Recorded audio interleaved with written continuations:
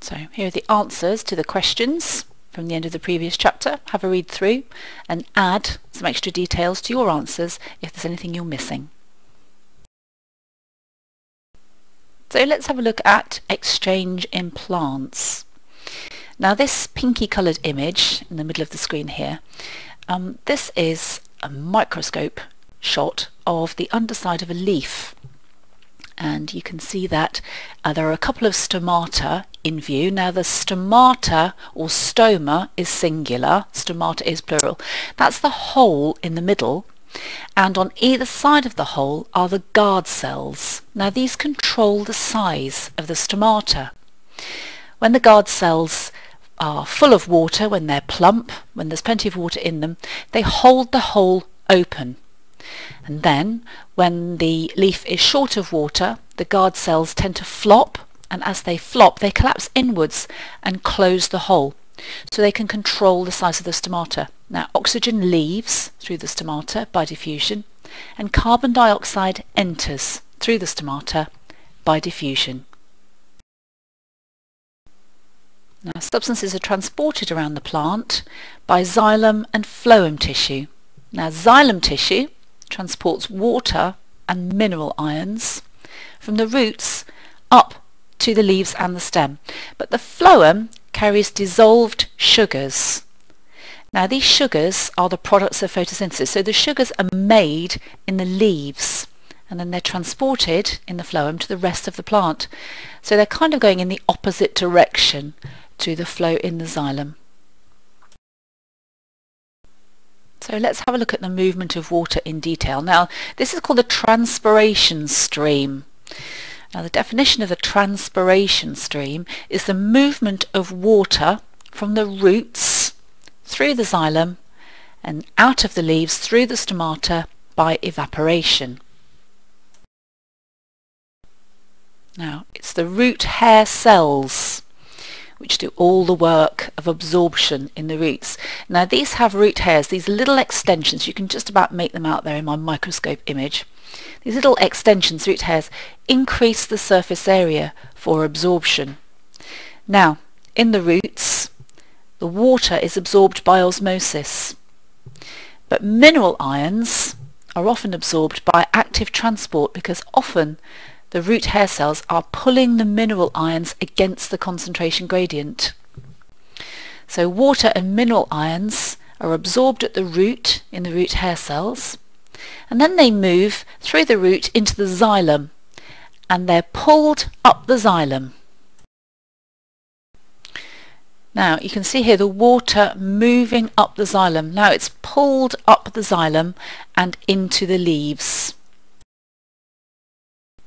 Now once the water has moved into the leaves, it then moves into the air spaces and evaporates out through the stomata.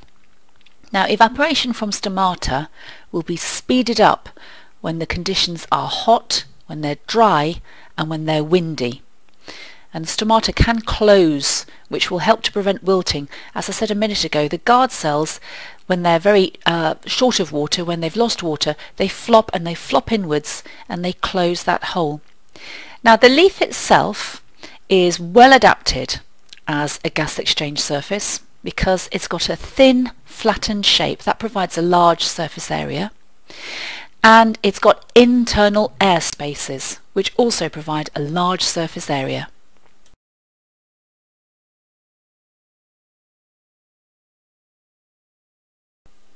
So transpiration, again, is the movement of water from the roots through the xylem and out of the leaves through the stomata by evaporation. You need to learn that definition. So here's a root hair cell again, and you can see it's surrounded by soil particles. Now ions in the soil solution are absorbed by active transport because the concentration of ions in the cells is usually higher than in the soil. So the ions have to be moved against the concentration gradient. But water is absorbed by osmosis.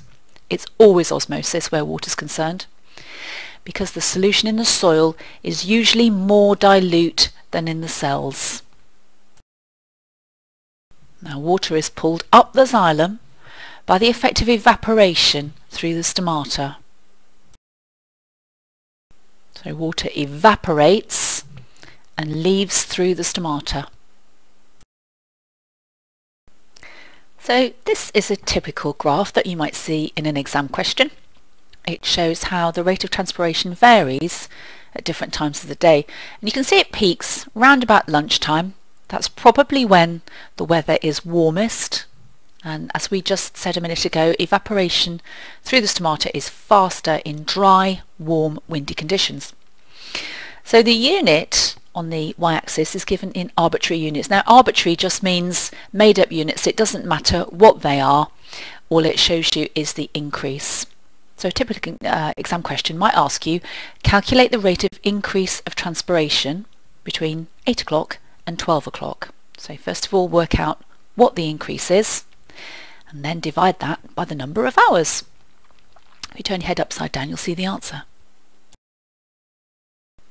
Now in school, you might have done an experiment involving pedometers. And these are little apparatus. It might look like this in the diagram, or it might be simpler than that. But basically it's a leafy chute which is attached to the end of a very thin glass tube called a capillary tube, which is full of water.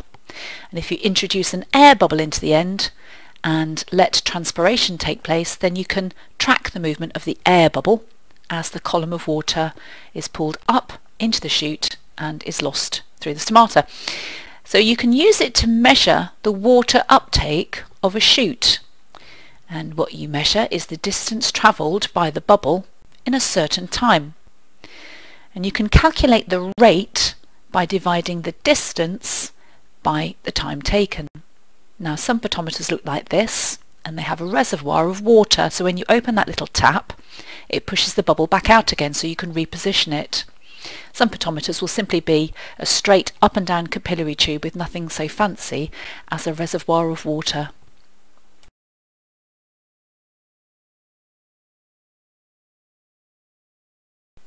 So have a go then at answering these questions on exchange in plants.